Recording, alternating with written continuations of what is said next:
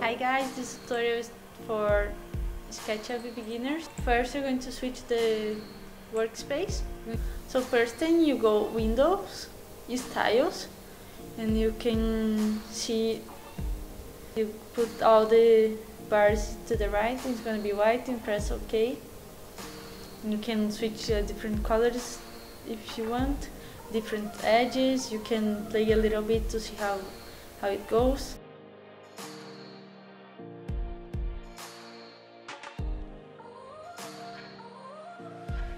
But first you're going to switch the units, because the dimensions you can see in the bottom in the right, it's in inches. So you go in Window, Identity, Info, Units. You can switch Architectural, so I'm going to put decimal, and meters. So the precision, you can choose how much you want your draw can be precise. So I'm going to put just 2 zeros in the right. Here you can switch the perspective. You can put like 2 points perspective, like 45-degree perspective. So first we are going to use this pencil to, if you hold the shift, the button shift, it's gonna be like the ortho from AutoCAD. If you know how to use it, it's gonna be in the axis. Alright, we have the blue axis, the green and the green and the red also. So you draw, and you can put like, press one click and go to the side. It's gonna be 1 meter, 2 meters, and you can compare the draw you are doing with the person who already came with the program. I'm drawing a square, and I'm going to use the tool offset to create an offset of 20.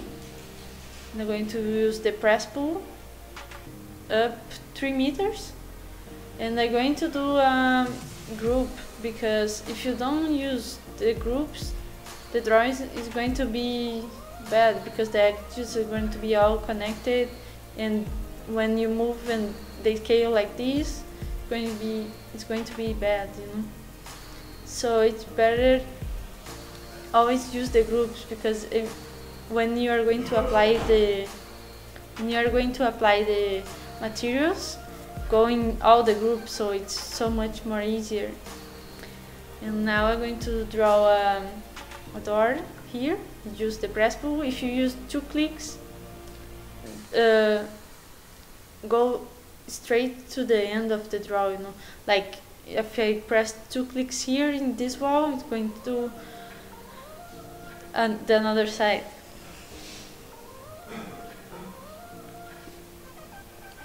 I'm going to create a simple roof here. I'm going to use the square and the offset again. To protect the house, I'm going to put 80 centimeters. And you can, as you can see, if you draw a square, I'm going to use the press pull of 10 centimeters.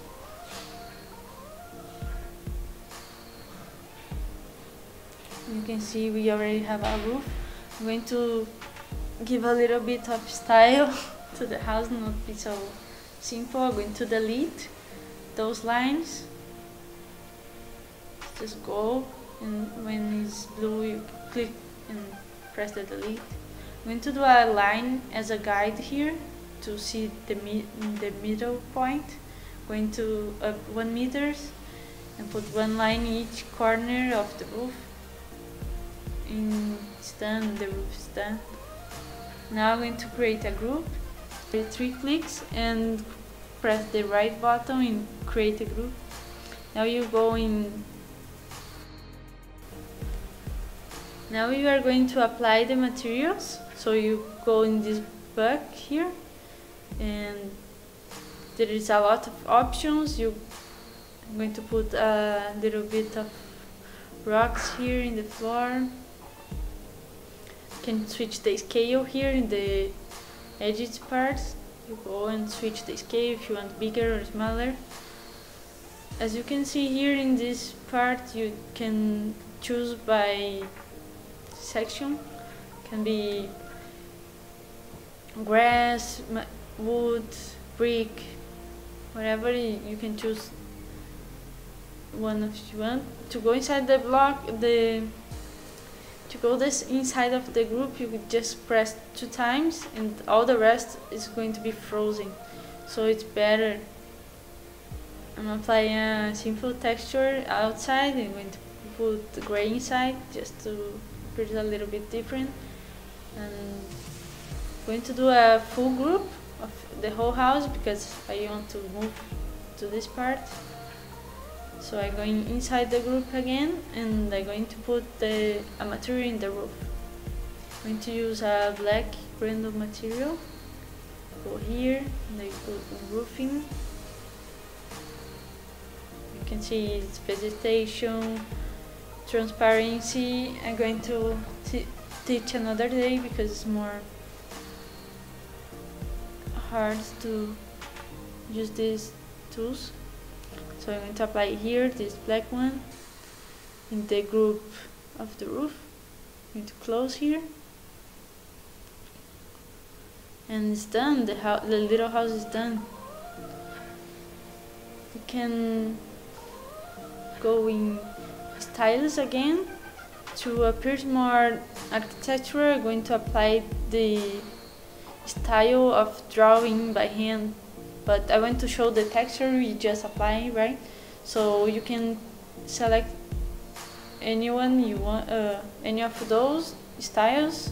It's a different pencils. Like this one is so architectural, and I go here to edit. Remember? And you just apply them, display shadow textures, and done. It's a good sketch. Now we need to save it. When you save the drawing, you go in Save As, use a random name. I'm going to save in the desktop and go File, Export to the image, and I'm going to, you can go in Options and choose the size